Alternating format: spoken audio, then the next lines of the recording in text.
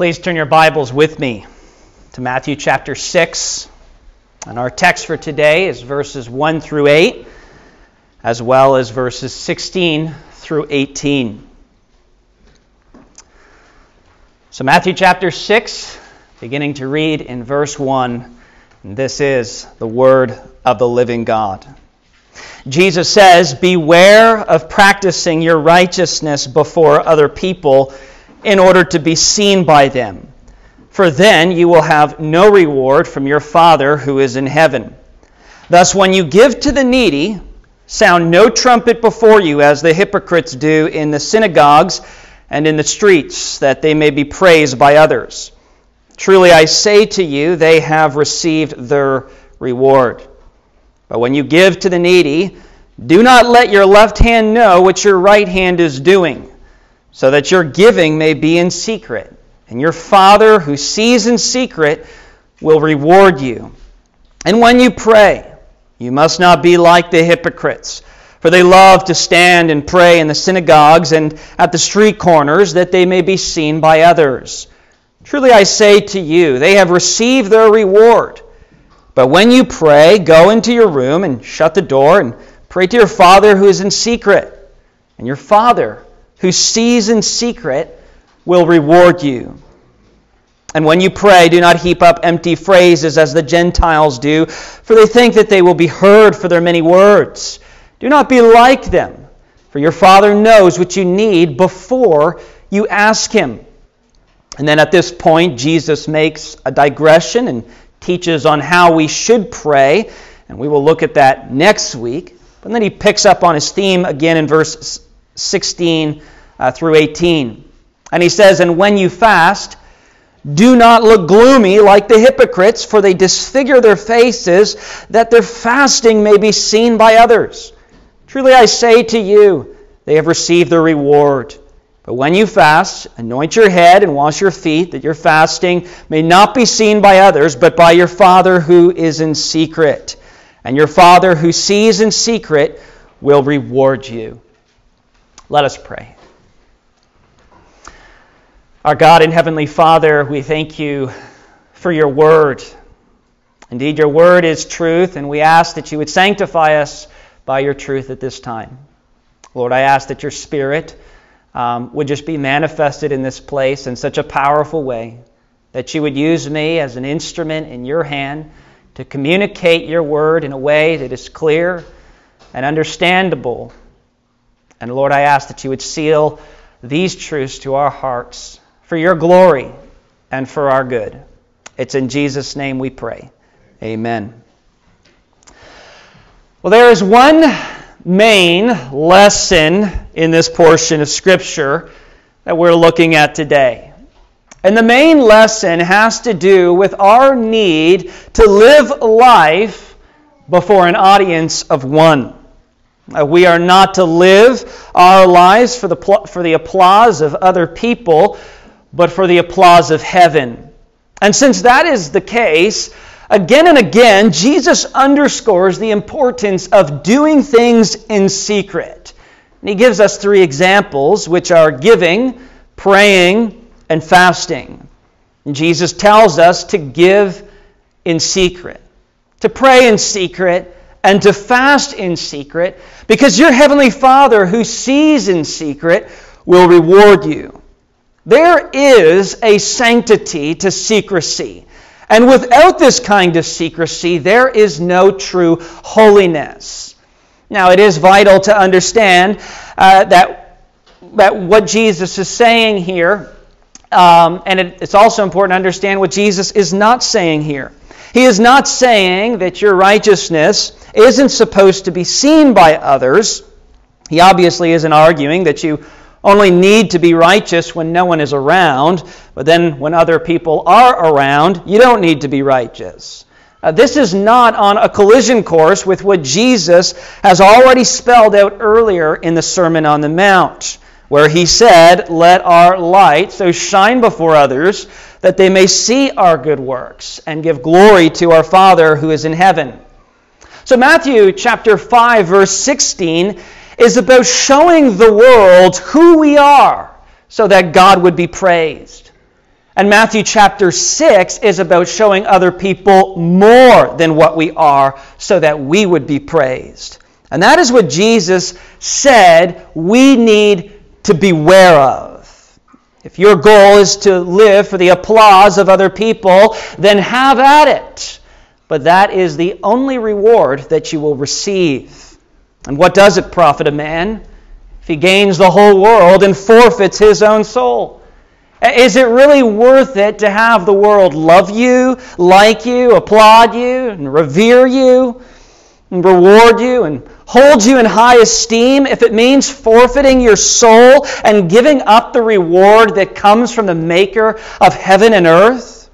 And so you can see how this idea of secrecy, that is, doing righteous acts in secret, is so important, because without it, we will receive no reward from our Heavenly Father. But when we do live in this way, God sees our heart and knows our heart, and He will reward us for it. Ultimately, this kind of piety is a matter that touches the heart, and only God sees the heart. However, there are certain kinds of actions and attitudes that serve as pretty good indicators as to whether we are just whether we are a spiritually minded person or whether we are just trying to be spiritual show-offs. And when it comes to these acts of righteousness, Jesus is in effect saying, be careful here. Be cautious. Now, like I said, verse 1 is the main lesson. It is the main principle. And therefore, verse 1 is to guide the way we interpret the following sections.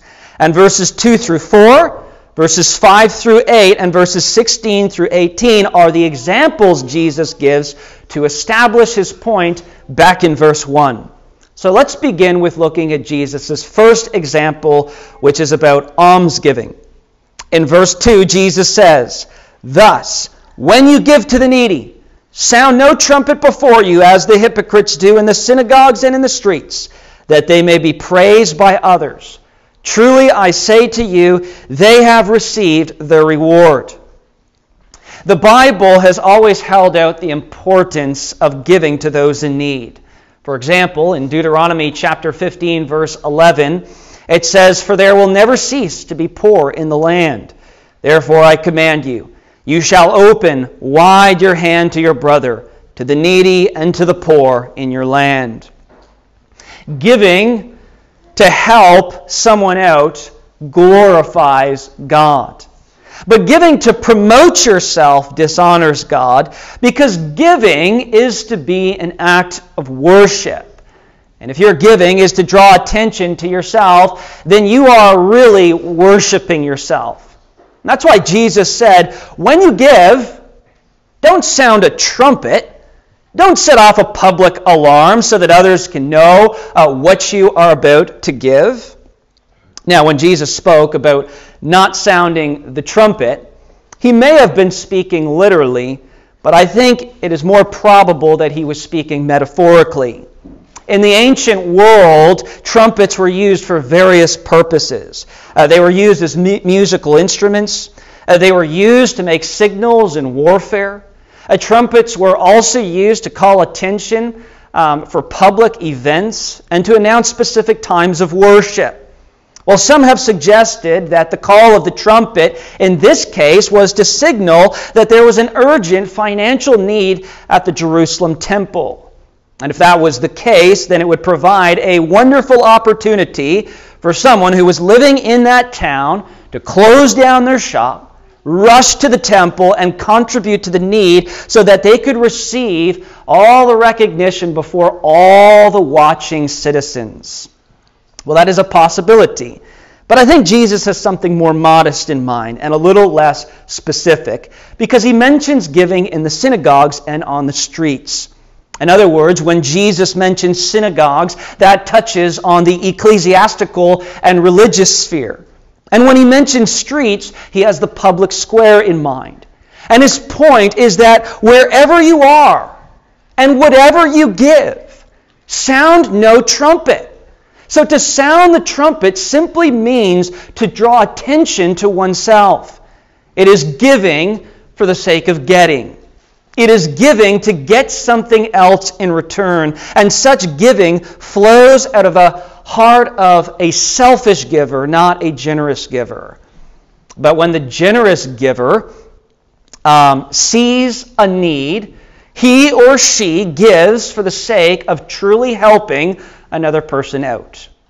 Jesus' point here is that secret giving is not seen by others. So give in that way, because if you do, then you're obviously not giving to be seen by other people and to be praised by other people.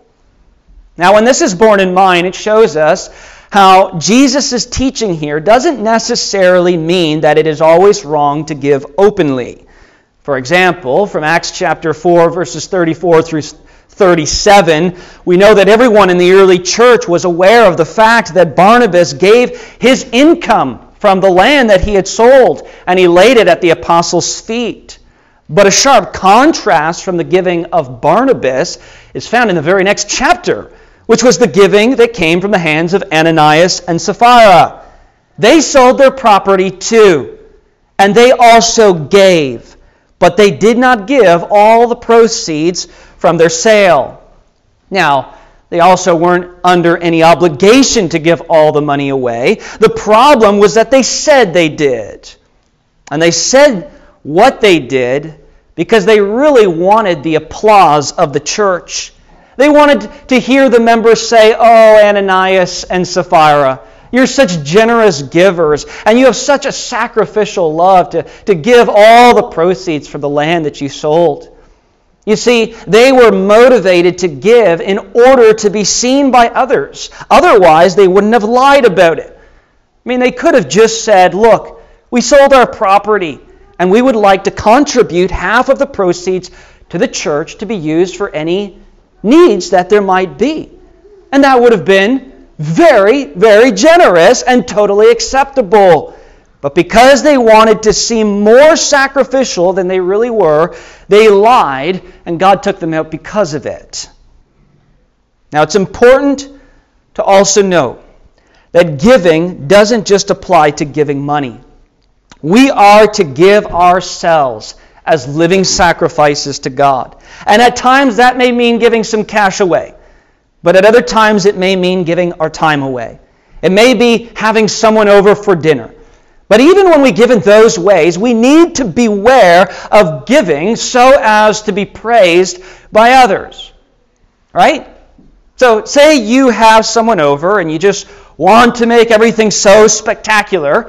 And by the way, there's nothing wrong with making everything very nice. But are you motivated to serve Him who sees in secret? Or are you just looking to impress others? It's really the same thing for those in ministry. In fact, constantly being in the presence of the public eye as a preacher can make it a real temptation to do things and to say things for the praise of men. And I don't just mean tickling people's ears by telling them what they want to hear. It can even be saying bold and fiery things that may be true. But maybe it's being said because of knowing that some people are just wanting to hear an explosive message every Sunday. You can tickle people's ears in order to receive praise from others, but it is naive to think that you can't preach the truth in order to be praised by others, because you can. And the fact of the matter is that God sees our hearts, and we will all answer to Him.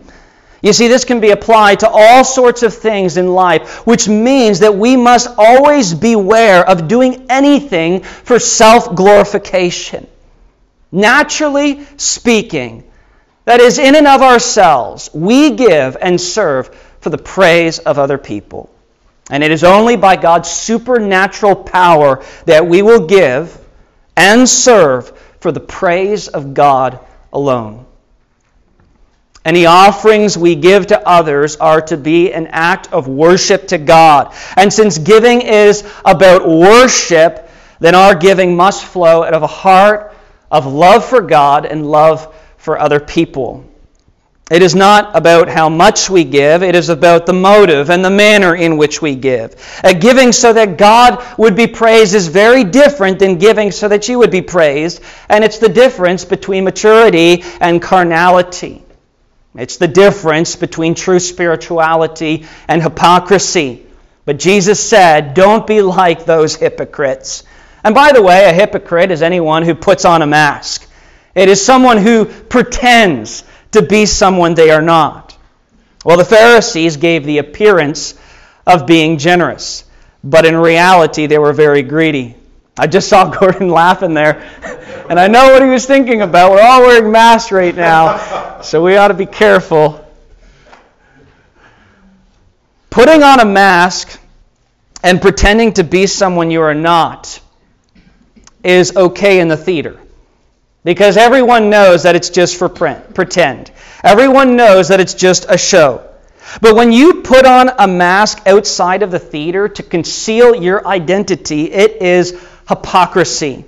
That's why in verse 3, Jesus said, when you give to the needy, do not let your left hand know what your right hand is doing. D.A. Carson says, it is almost as if the master is using an overwhelming metaphor to express adequately just how quiet and private our giving ought to be. For the left hand, to be ignorant of what the right hand is doing is to essentially say that when we give, we should scarcely know that we have given. Pride is nurtured when we reflect on how much we have given. Humility is nurtured when we reflect on how much God has given us. And humble giving is the kind of giving that gives so freely. To freely give is to give out of the outflow of your heart, and it is natural, and it just kind of happens. You see a need, your heart is burdened, and you contribute towards it, and you just move on. You just kind of forget about it. It's not something you just keep thinking about, nor do you have regrets about giving what you gave. You're just happy that you were able to help, and you move on. And the cycle repeats itself, and someone comes up later on in the future, and you give again. And it's just a repeated cycle that continues to happen over and over again. And friends, I want to tell you, there are probably so many people in this life that you have helped. And so many things that you have given, whether it has been resources or money or time or anything else, and you just can't remember all of it. You've probably forgotten about many of the things that you've done that has extremely blessed other people over the years. But although your left hand has scarcely paid attention to what your right hand has been up to, God has had His eye on both hands. And He has not forgotten, because He sees those who gives in secret, and He will reward them. Well, Jesus moves from almsgiving to speak about prayer in verses 5 through 8. Now, before Jesus tells us how we are to pray, which is found later in the model prayer, which is also famously known as the Lord's Prayer, at this point He is teaching us how not to pray. And in verse 5 He says, "And when you pray, you must not be like the hypocrites, for they love to stand and pray in the synagogues and at the street corners, that they may be seen by others. Truly I say to you, they have received their reward." In the first century setting, it was a customary practice for a member of the congregation to stand and publicly pray in the synagogue during the service. And this responsibility was an opportunity for a man to be tempted to pray merely to be heard by others.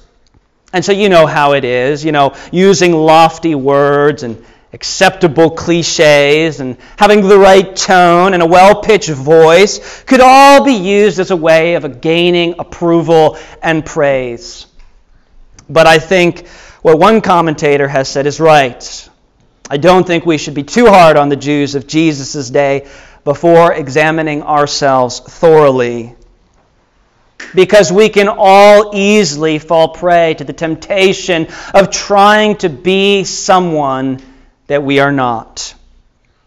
Early on in ministry, this was a little bit of a struggle for me. I was under the delusion that I would be a better preacher if I just tried to almost mimic certain patterns of other preachers. Have the same kind of tone, use similar terminology, But I had to come to grips with the reality that God has given me a personality that is utterly unique. So why on earth would I try to be someone else? Now, it's one thing to want to learn from others, but it's quite another to want to be them. Jesus is against painting ourselves with a certain posture of piety that is a mere facade. And so a good principle to keep in mind is this. When you pray publicly, does it reflect the way you pray privately? Now, I am not saying there is no distinction between private and public prayer. Private prayer will be a little more personal compared to when we pray corporately. But when you pray before others, are you just overly concentrating on uttering expressions that are fashionable? Or is it an overflow from your own praying in secret? Because if you can pray in secret, you really shouldn't have a problem praying in public before others. In fact, the best way to learn how to pray in public is to pray in secret. Look at what Jesus says in verse 6. He says, when you pray, go into your room and shut the door and pray to your Father who is in secret. And your Father who sees in secret will reward you. Now, Jesus is not saying that praying before others is wrong. In fact, in our Lord's model prayer, it begins with saying, Our Father who art in heaven. Well, you only need to say "our" if you are praying together. And moreover, Jesus also prayed before other people, and we know that the early church lifted up their voices together in prayer. So Jesus is not against praying with other people. He is against praying so as to be heard and praised by other people. And that is the point of verse 6. Because think about it. If you go into your room and open the closet and shut the door, are you really praying to be seen? Well, unless you have people hanging out in your closet, then I guess this won't apply. But for the rest of us, when we get alone with God, you are only praying before an audience of one, and such prayer is flowing out of a desire to be heard by God alone. That is how we are to pray at all times. Now, in verse 7, Jesus gives another warning. He says, and when you pray, do not heap up empty phrases as the Gentiles do, for they think that they will be heard for their many words. You know, there are some places where we can be tempted to be spiritual show-offs, and other places where we can be tempted to hide our spirituality. So let me put it this way. If you're called upon to pray at a church picnic, and you give a great theological exposition in your very, very long-winded prayer that is so rich it would dazzle angels, but then pray completely differently when you're at a restaurant with your family, then something is wrong. Kevin DeYoung said something very wise. He said, we are to hide when we are tempted to show, and we must show when we are tempted to hide. When we are tempted to pull back from the world because of fear, we need to step forward in faith and show. But when we are tempted to show how good we are before the church, we need to step back in humility and hide. But wherever you are, just be who you are in Christ and seek to grow in Him. And don't utter a bunch of mumbo-jumbo that even you know is worthless. Don't be like those Gentiles. Now, in the non-Jewish world, it was believed that all the various gods of these Gentiles would respond to their prayers by using much repetition. And consequently, their prayers were characterized by magical incantations. And it was nothing but vain babbling.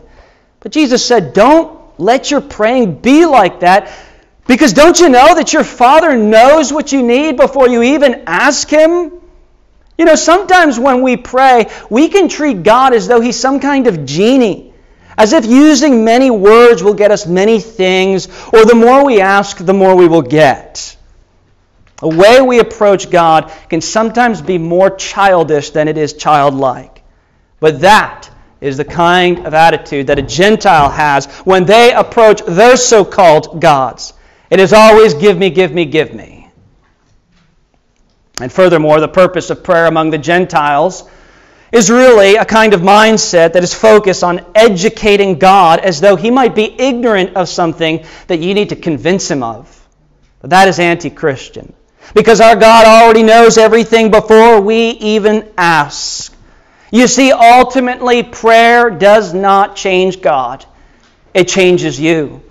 So don't pray as though God needs you. Pray as though you need Him. Well, let's look at Jesus' last example, which is on fasting. In verse 16, He said, "And when you fast, do not look gloomy like the hypocrites, for they disfigure their faces, that their fasting may be seen by others. Truly I say to you, they have received their reward." Fasting is the practice of abstaining from food for spiritual reasons. It was a way of opening oneself up to God, and it was often accompanied by grief over sin. Fasting is a way of depending upon God, and it involved prayer, repentance, and seeking God's guidance. In the Jewish calendar, there were days of fasting that everyone would participate in, such as the Day of Atonement. So at times there would be a national fast, but at other times individuals would fast for reasons related to self-discipline. We know that Jesus fasted, Moses fasted, Jehoshaphat proclaimed a fast throughout all Judah to seek the Lord when their enemy was coming to make war against them. David fasted when he heard that Saul had died. When Haman issued an edict to have all the Jews killed, the Jews wept and fasted over their destiny. And the people of Israel fasted in the days of Nehemiah to confess their sins. So you can see how there are many reasons why someone might fast. Maybe it's just to depend upon the Lord so that more time can be devoted to seeking Him.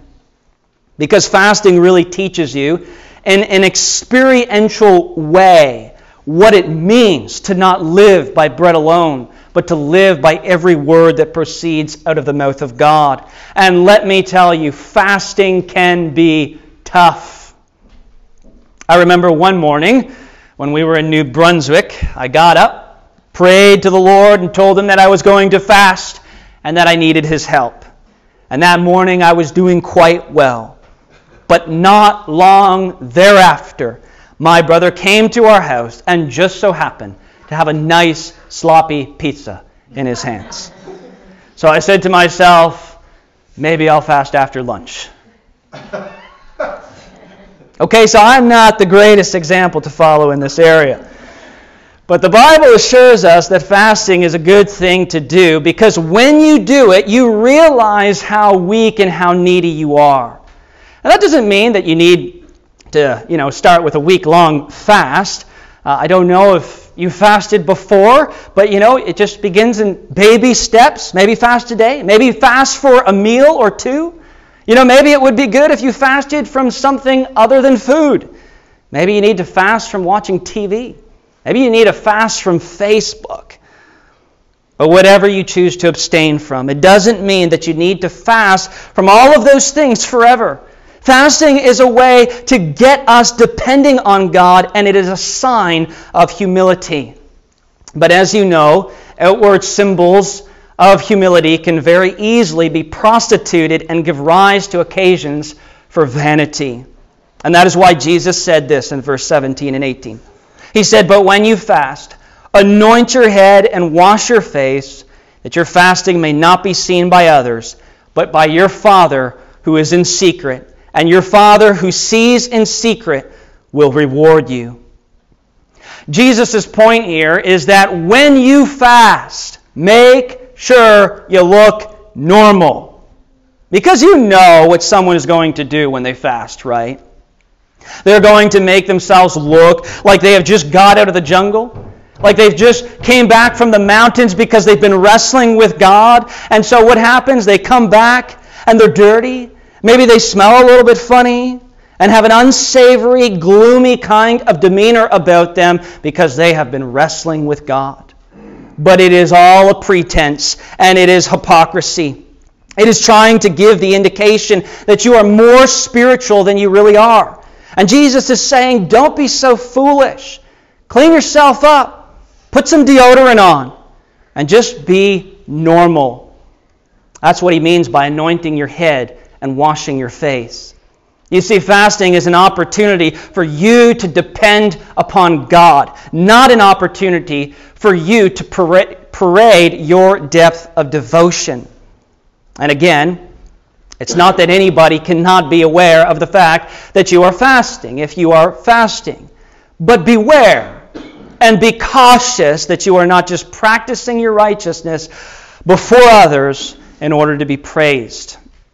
When you fast, be as normal as you are when you eat. And think about it. You may tell someone you're going to grab a bite to eat. But I can guarantee you that you're not telling them that because you think it makes them look spiritual. I mean, if I told you, after church today I'm going to be going to McDonald's to grab a burger, you wouldn't be thinking to yourselves, oh, our pastor, he's just so holy. He's so set apart. He's going for a double Big Mac. Right? I mean, you wouldn't think that. And it's the same mentality we should have with fasting. If we don't boast when we eat, then we shouldn't boast when we fast. When you eat, eat unto the Lord. And when you fast, fast unto the Lord. But whatever you do, whether you eat or whether you drink, do it all for the glory of God. Well, there is one last thing I would like to bring to your attention from this passage. These religious practices that Jesus speaks of is something that he expects us to put into practice. So it's not a matter of if, it's a matter of when. Look at verse 2. Jesus said, when you give to the needy. Verse 5, when you pray. And verse 16, when you fast. You see, Jesus assumes that we will be doing these kinds of things because we are his followers. So the cure to hypocritical giving and hypocritical praying and hypocritical fasting is not to stop giving, stop praying, and stop fasting. It's to stop with all the hypocrisy and all the showiness and self-righteousness, because when you act that way, you are elevating yourself and belittling your Savior. But our giving and our praying and our fasting pales in comparison to how much Jesus gave and how much Jesus prayed and how much Jesus fasted. So how dare we put ourselves on the front stage? And if that's all you're interested in, if you just want the front stage and the praise of men, well, have at it. But that's all you are going to get. On the other hand, if your audience is not the people of this world, but it is the Lord God Almighty, and you live your life to glorify him from the bottom of your heart, then you will get far, far more than what any man could ever give you. Now, when you walk on this path, it's also important to know that you may hardly get any recognition from others, and perhaps none at all. But the good news is that you will be recognized by God, and that is far better. For our Father, who sees in secret, he will reward you. Let's pray.